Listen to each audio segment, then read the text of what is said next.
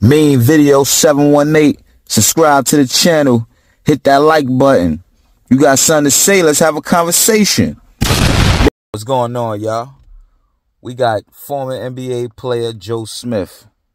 Him and his wife been going back and forth. He just found out she got an OnlyFans page. Like, a OnlyFans page. She had it for a whole year. He just finding out. So, as a man, we tight. I'm tight for him. Like, how you got an OnlyFans page? And then her response is like, you should have been paying attention to me. Nah. My wife don't have no OnlyFans page.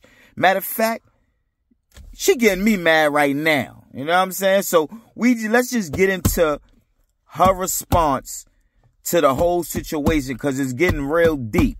You know what I mean? She was on TMZ. She had a little interview. Let's get right into it. How long is the account? Have you had the page? I've had the page for at least over a year. It's on my Instagram and my LinkedIn, but that's what happens when you don't pay attention to your wife, period.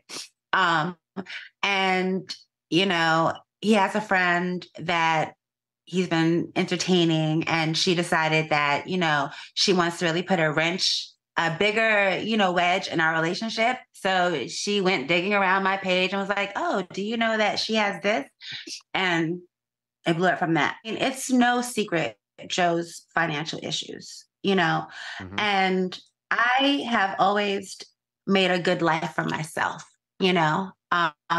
before I met Joe, I was living overseas in Europe, and I had established myself as a singer, and I came back here, thinking that with his persona and who he was, once we got together and I found out who he was, that it would only take off, other things. But, not everybody's hustle and drive are the same. And depression is a serious thing also. So, I've been just like, supporting and dealing and going through his trials and tribulations with him. I've started several businesses, I've been doing a lot, and I just figured out, I have a home in Cape Verde I'm trying not to lose, and a roof over here we're trying to maintain that we almost got kicked out of. So I just kicked in the drive and did what I had to do, and he won't do it. So I had to, and I'm sorry, you knew I was an adult video star when you met me. So if I would do anything for my own survival, then what makes you think that would change now? When I retired from the adult industry, I promised myself, if I don't sing, I don't eat.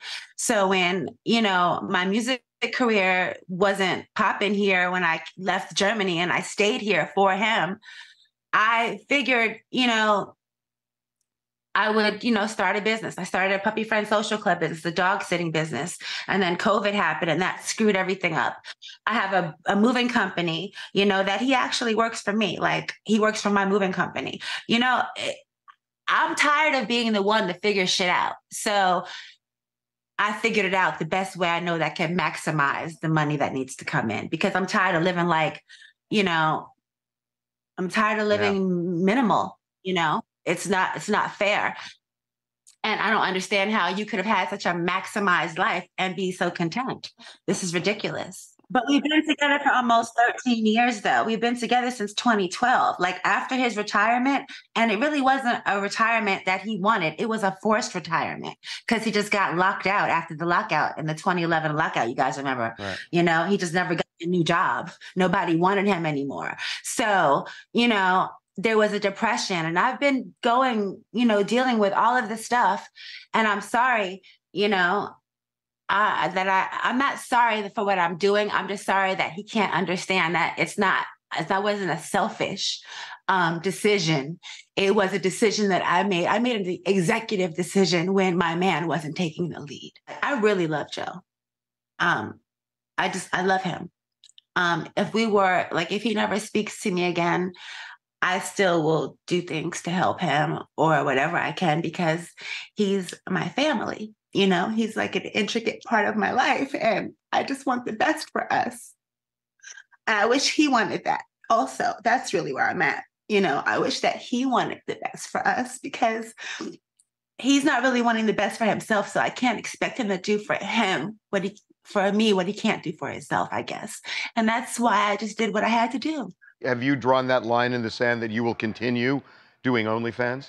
Unless something else happens that, changes that, no, I'm going to continue my OnlyFans. I think as a couple and just him individually, he needs counseling to help find out how to re-find himself and find his new place in the world. It's really hard once you've had a major career. You were this number one draft pick, and then everything ends. How do you deal with that? I don't want to be alone, but if that's what it has to be, that's what it has to be. But I don't think we'll have a divorce. I don't think so. I think he'll come around. Drop in the comments to let me know how y'all feel about the situation. And don't forget to hit the subscribe button. Peace.